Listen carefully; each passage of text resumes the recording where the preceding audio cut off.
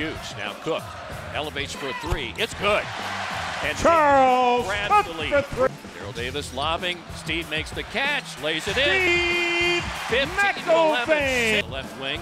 Pass goes to Pierre. He finds Worley down low, and he lays it in. Handoff comes to Cook. Turns the corner. Cook spinning down the lane. Lays it up and in. Fifth for Dayton. He'll push it in transition. He got pushed. He lays it up and in.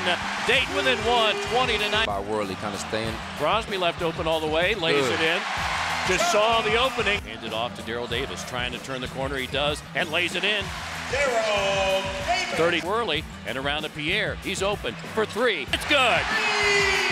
35-34. Dayton within Pierre.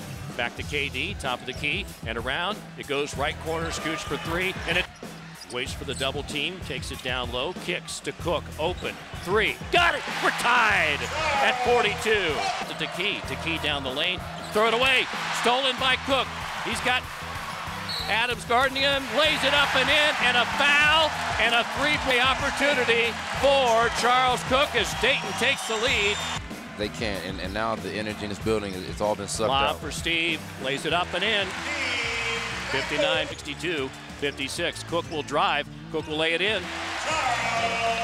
And hey, what do you know? I mean, off of transition. I mean, that's the best time. Cook got the rebound. Controlled by Scooch. He fires it ahead to Kyle Davis. He'll lay it in by Scooch. Shot clock at 10. Scooch will drive, lay it in, and brings it back top of the key to Cook. Cook driving, lays it up, and no, tapped in by McElvain to tie the game at 72.